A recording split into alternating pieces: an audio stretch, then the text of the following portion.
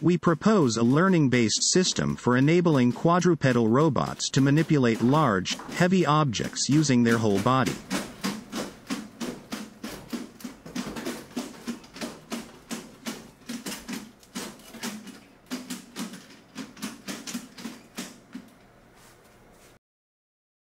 Our system can repose various objects to the desired pose without prior knowledge of their physical properties, such as inertial parameters, dimension, shape and contact state.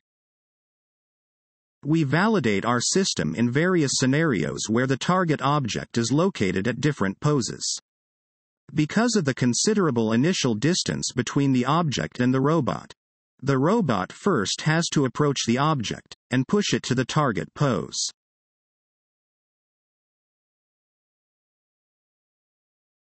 We define success as the object's final pose being within 0.05 meter and 10 degree.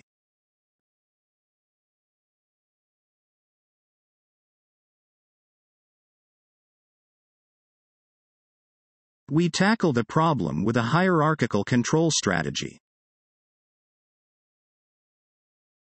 We first train the low-level controller via reinforcement learning.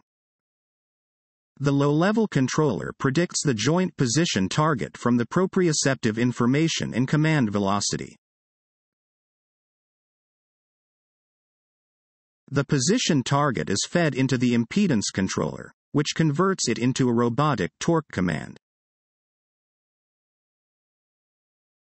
The low-level controller enables the robot to track the given commands, comprising the desired base linear velocities and yaw rate.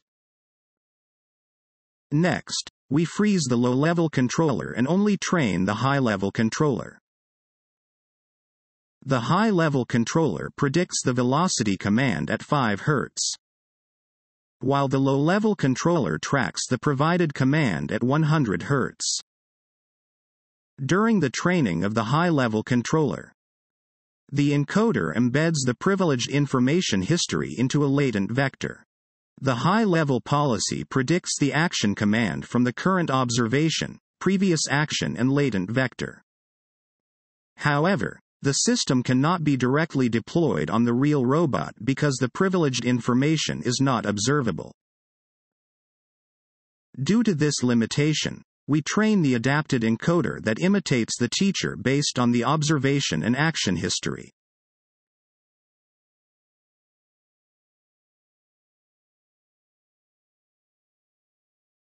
Our system is trained in simulation using 2 types of objects, boxes and cylinders, and directly deployed on the real system without any fine-tuning or additional training. Our system achieves success without a single failure in a total of 45 trials. 5 different objects, each with 3 different initial poses, and 3 trials for each case, even though the robot has no prior knowledge of the object's physical properties.